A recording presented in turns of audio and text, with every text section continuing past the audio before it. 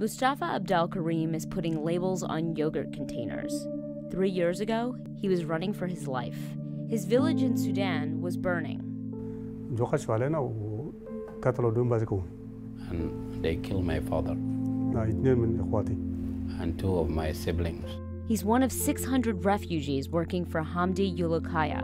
So my background is the reason that I knew about the refugees, and I knew how important it is to accept it with the new community.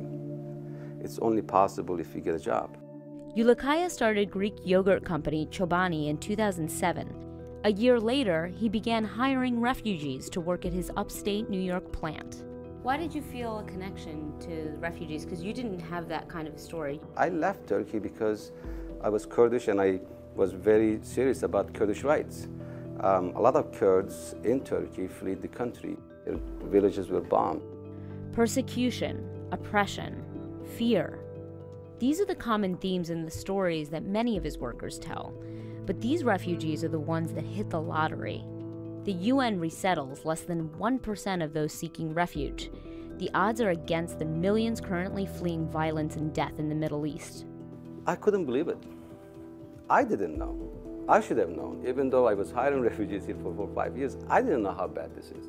Ulukaya says the system for processing and resettling refugees is in dire need of change, and that undertaking will require corporate America to step up. You're asking business leaders I do. to contribute. Yeah. Why should they? Because we are effective. The way that you said it suggests that government is not effective. No. I mean, it's broken, right? It's broken. It's broken. UN is broken. Government is broken. This issue shouldn't have come to this point.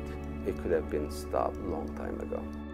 Big names, from Google to Goldman Sachs, have already pledged support. The UN High Commissioner for Refugees has raised $17 million in donations. But Ulukaya says business leaders can do more than just write checks. Let's face it, the way that we're dealing with the UN, with the refugee crisis today, is the same way that we did in 1940s and 50s. Nothing has changed. Imagine the refugees has a cell phone, it's a Facebook, there's a group, and they're telling them which roads to follow. So the way that they're dealing with this is different than the conditions are in the ground.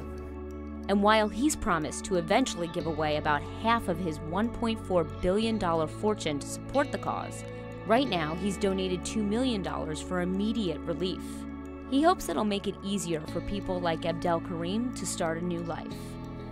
Within this short time of working here, I was able to buy my own house, and I'm happy, and I'm also helping my kids. There's enough wealth, there's enough knowledge, there's enough mobility, there's enough technology, there's enough willingness, there's enough of everything. We just have to act faster.